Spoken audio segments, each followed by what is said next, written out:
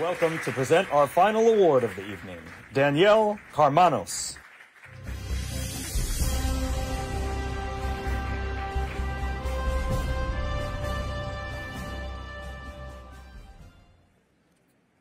I believe each one of us is born with a spark, a fire in our belly that lights our path and guides our way.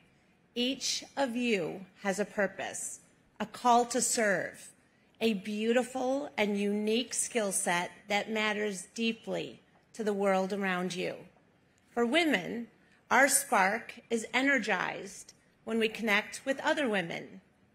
Together, we shine bigger, we shine brighter, we love, we laugh, we inspire, sometimes we even sparkle. We illuminate the world around us. Together, we fan the flames and we blaze a trail. But what if it wasn't safe to speak, or soar, or chase your dreams? Imagine a world of fear and chaos, and the women you love the most being tortured, persecuted, punished for simply following their dreams. Dreams to become teachers, scientists, artists, and change makers. For the women of Afghanistan, this is their reality, a seemingly hopeless fate. But in that darkness, there shines a light, a young, hopeful, determined beacon that is bright enough to shine in the face of darkness. That light is Zarifa Ghafari. She was born with a purpose to shine brightly, to be the voice and make history, blazing a path and taking a bold stand while the world around her was and is crumbling, and the Taliban demands women be silenced and shunned. She refused to step aside or stand down when at age 26, she became the youngest and only female mayor in Afghanistan. Now I have to stop for a moment because this is America. We're free.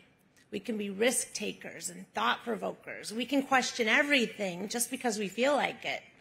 We're a land of record breakers and TikTokers and dream seekers. And in America, a young female politician is inspiring and exciting. She's popular and trend-setting and encouraged by friends and foes to be bold and outspoken.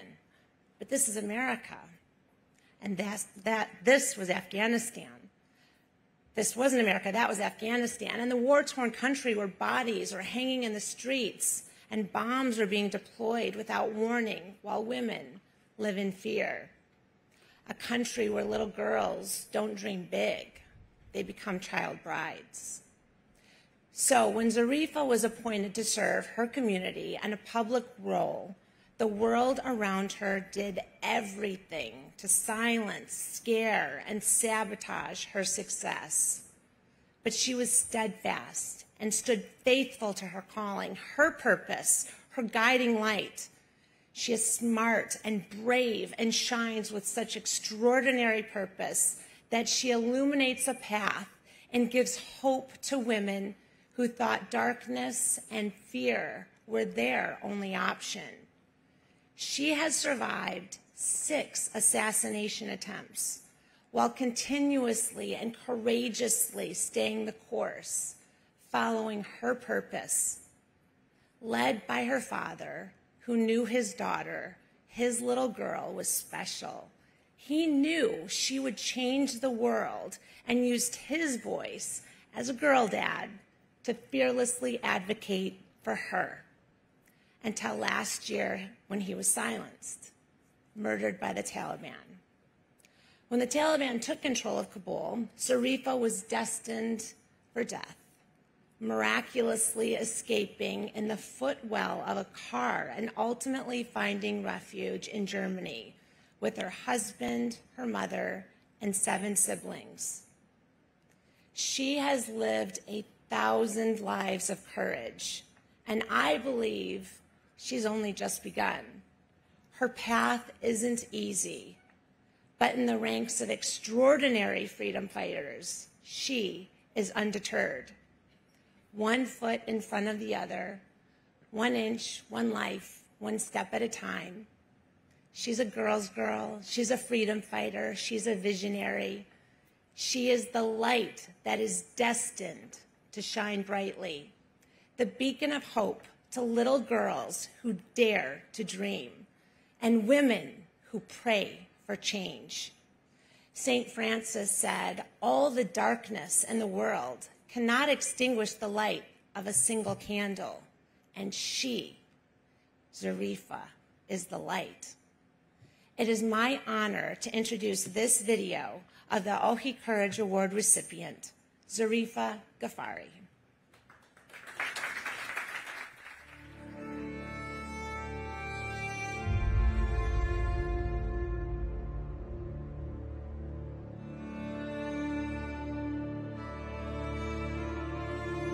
I remember I was a child during Taliban, and I was like 4 or 5 years old. I was going to this underground class when we were like hearing something on the top, or maybe a shadow, put your books and notebooks under the carpet so no one realized what's it. What did you dream you would become when you were? To be free of these limitations of life, you know. Every month I was facing these, you know, suicide bombs, roadside bombs, attacks, fights. Like it was normal there. 3 times I got badly injured. My childhood stopped when I became 4.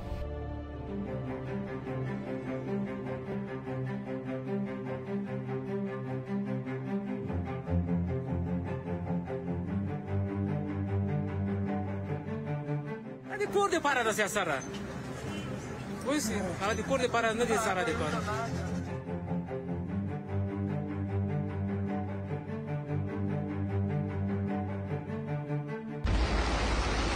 Soldiers of the Afghan army are fighting for their country's life, and they're losing.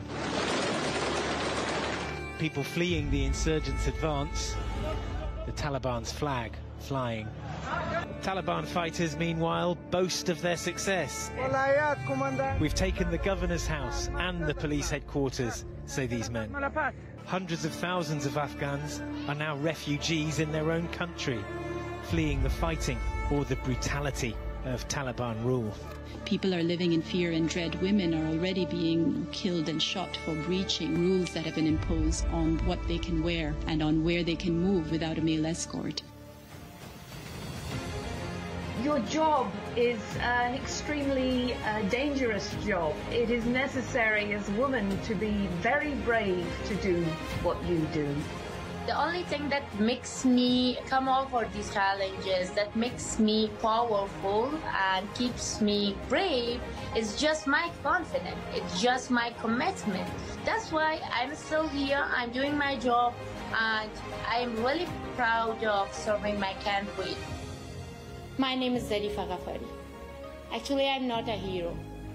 I'm just the mayor of Maidan Shahr. A mob came and chased me away. They thought that was the end of that. But I came back. I came back and I stood my ground. I want to talk to them. I want to talk to Taliban. You know, they killed my dad. They tried to kill me. They destroyed everything I had, man. And for me, what I'm doing is just like for humanity. It's a long way to fight for freedom. It's no late to start. A big, big fight for anything that you think it's right.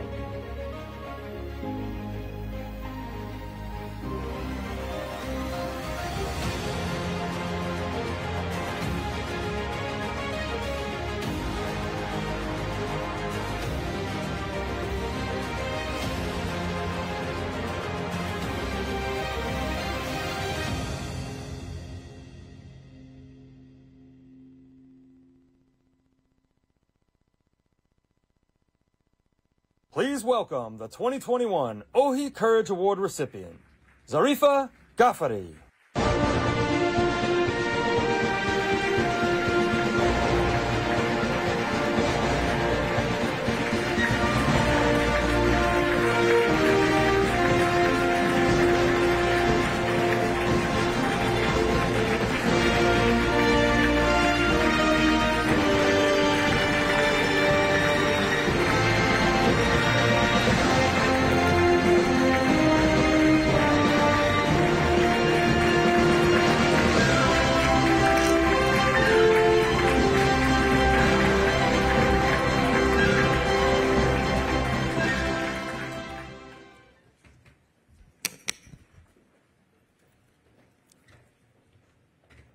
First of all, thank you so much and very good evening. Thank you so much for feeling me. Thank you so much for understanding what is the life for women in Afghanistan. Thank you so much for having me here, and thank you so much to recognizing my effort as an example of efforts of all women of Afghanistan. The award that I'm receiving today, and I received today, it's not only mine, and I share the pride, I share the love, I share everything of that with all women of my country. The women who I taught courage, who I learned courage from, who I really, whatever I am, I think is because of them. The woman who made me the way strong that I am. The woman who taught me to be the Zarifa who I am right now, who is still able to stand and talk. While this Zarifa is so emotional and so weak deep in heart, because she has been broken too many times. Because the Zarifa have been seeing all 27 years of her life being destroyed, ruined, and how easily just kicked off the reality and of the ground of her life. But yeah, I'm still here, and I'm still standing, I'm talking, I'm laughing, and sometimes I'm stopping my tears so deep back in my heart and my eyes. Just because not showing people the pain that I have, because maybe for that I will be judged. I will be judged by the tears that I am having on my eyes, because I am a woman at some point. Just because of my gender, whoever is around me, I am definitely sure somehow there are those people who just love to judge me with. To judge me with my clothes, to judge me with my scarf, to judge me with my speech, to judge me with my broken English, which is not my native language, to judge me with my feelings, that whatever it is, it's all about my country. I am afraid of being judged. That's why I'm afraid of sharing my deep emotional feelings and thoughts. And that made me the one who I am, and that's why people think that I am more courageous.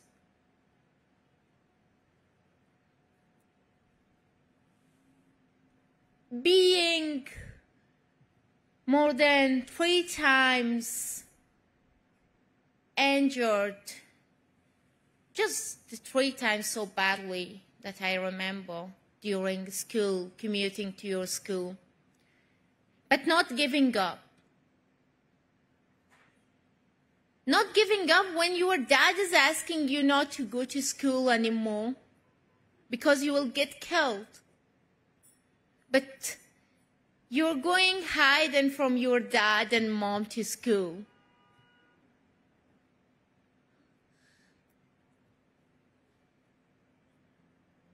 The way if you're going to any country abroad to pursue your higher education, the way that your family members know about, your uncles, your aunts, your cousins, are going to judge you and using so unbelievable kind of words and thoughts about you, and kind of abandoning your family just because of letting you go abroad and studying your 2 years of university in a way that all 24 hours of a day you have just a small piece of bread with a bottle of water, and you can't survive more than that, anything, and you don't have the courage to ask your dad to send you some money, but still not giving up, still carrying it out with all whatever it is. Then coming to society, fighting for your rights as a normal human being. I really hate this gender division by like men and women. I am first human. So fighting for your humanitarian rights, at the starting you need to fight with your dad's thoughts. You need to kind of make him trust you the way that you love yourself to be. Fight with your mom's thoughts. Fight with your then all family, and then your neighboring society, and then your living society, and then your country, and at the end, fighting a terrorist group which is ready and which are giving the rights of killing you every time to themselves. But still not giving up, still carrying it out. Carrying it out to the way that you are losing your dad in a way that it's more than 15 days that you didn't meet him and you didn't hug him, and you're commuting home after 15 days and you're calling, you're messaging your mom that I'm coming home, I hope you're home. And few minutes back you were receiving a call back from your sister that dad has died. He's no more alive. And you're calling your mom that, Mom, is he alive? The only sentence. And reply back, no, he died. And you can't do anything. Still you have to be strong. And you are. It's the only choice that you have. Because the way that you're following, it's not so personal.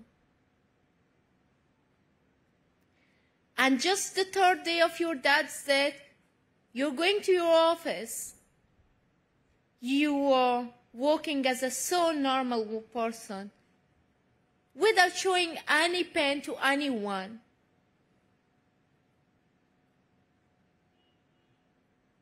I think this is all so simple and so normal.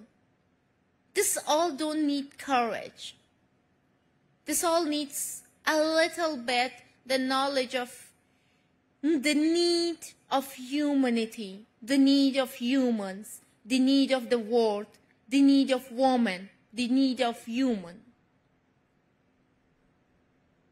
And the way that you learned it out of your own life, that how important it is to not give up. Because being the voice of those people who are still not able to have the platform to speak it out, needs all this.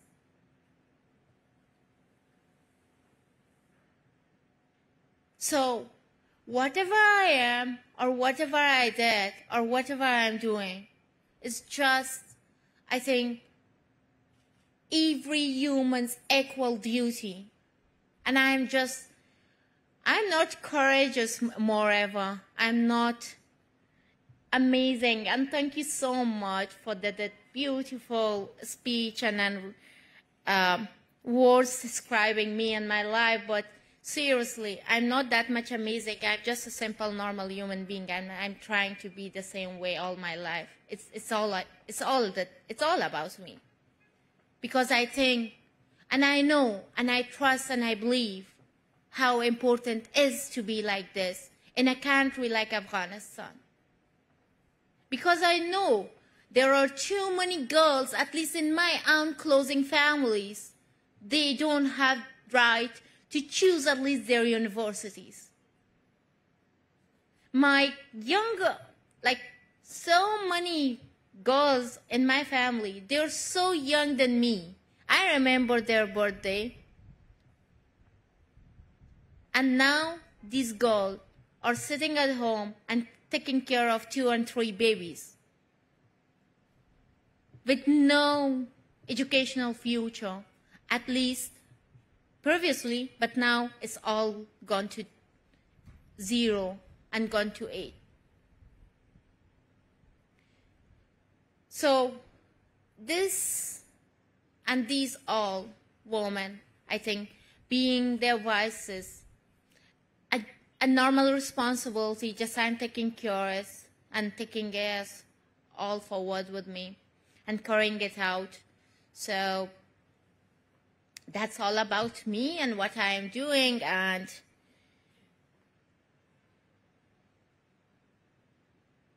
whatever is happening today in my country, whatever is happening around the globe, and however is the world treating me, my generation, my country, my woman of the country, the human beings of the country, it's really amazing. I really can't. Sometimes I'm like, I think I'm in a shock. I think maybe I missed something in between. I was in a dream previously 20 years, or maybe I am in a dream right now, or a nightmare right now, because I feel so disconnected to the world. I feel my country was never ever part of the world, because within these 2 months, 2.5 months, we saw what and how the world is for us.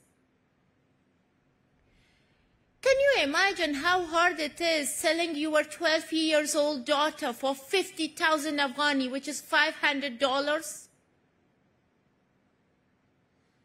Can anybody imagine how hard it is just to be a loyal son for your country, or a loyal person for your country, or just a normal citizen of your country who served your country? You are waiting every second of your death back inside your house, and too many people are getting killed the same way. There are every day tens of killings. People are dying and gets murdered just because of serving their country, just because of being part of developments, part of the well for their country, for their nation. Women are abandoned. Girls are not able to go to school. There are too many girls. 2 months ago, they were going to this tuitions and was getting ready for university entrance exam at the end of year. And now they're just sitting at home and they like have nothing and no light ahead. Do you know, can you imagine how hard it is?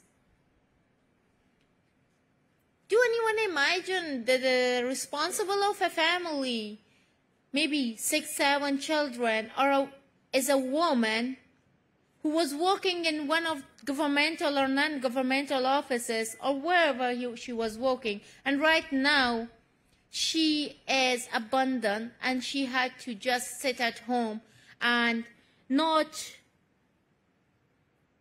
able to go out and work, and she sees her children are dying because of the lack of food. Just 2 days ago, we had the news that 8 children were died in one of the parts of the country just because of the lack of food, just because of the hunger. It's 2021. People are going to live in Mars. World is so busy. UN, NATO, European Union, USA, blah, blah, blah, too many things. They are so busy. They are doing their jobs. Thank you, but what?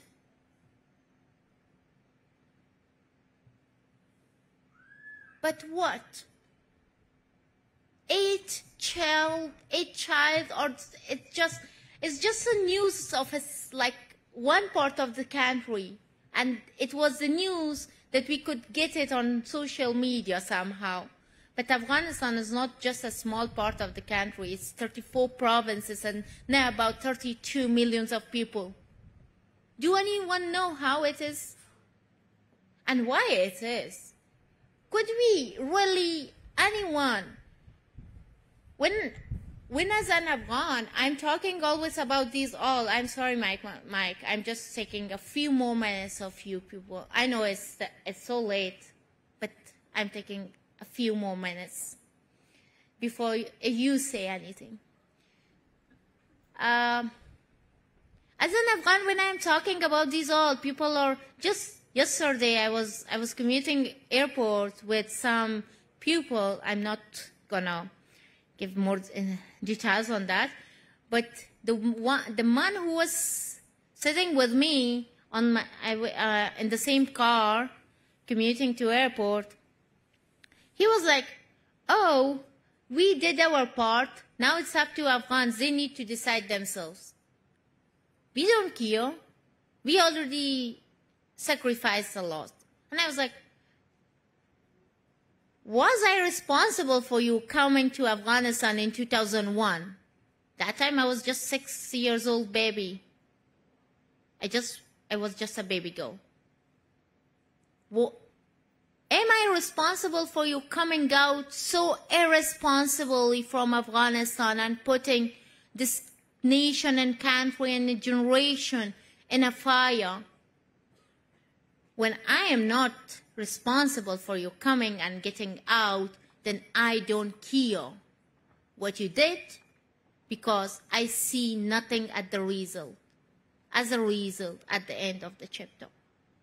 For the situation in Afghanistan, everyone have equal shares.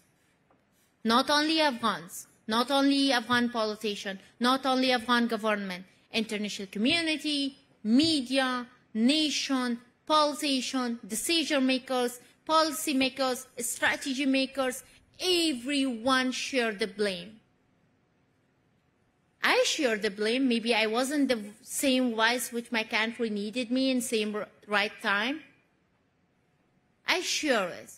When I have the dare and I am able to do that, I think everyone has to do it.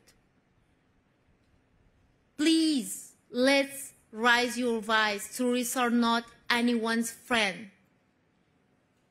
We are here to memorize and celebrate and recognize some of those people who have been fighting against inequality, injustice, and terrorism or whatever.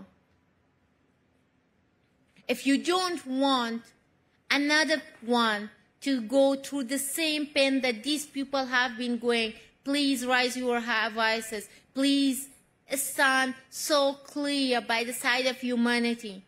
At least be more humans to women of the world, in particular to Afghan women and women of Afghanistan. What we want is so clear. I will just shortly describe it in 3 sentences. First, please put pressure on your decision makers to not recognize Taliban, because Taliban are not just a terrorist small group. They are an intelligence puppets of Pakistani intelligence, ISI, which is having, which can do everything.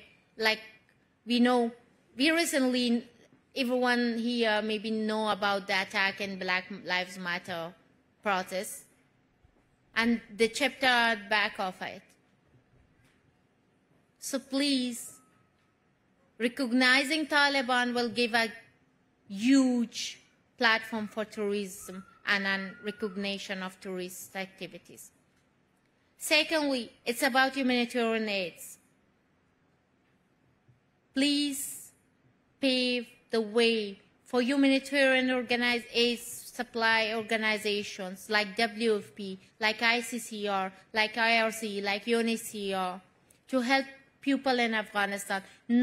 Please do not pay dollars to Taliban or to Talib government, because there is no guarantee they will not use it again for terrorist activities back in Afghanistan or out of Afghanistan. And the third one is, please stand in solidarity. You do your own part. Everyone can share their own part and do it the same way. So this is the need of this not only this country, I think this is the need of all globe, everyone, all around the world. On 5th November, it's my dad's 1st anniversary. And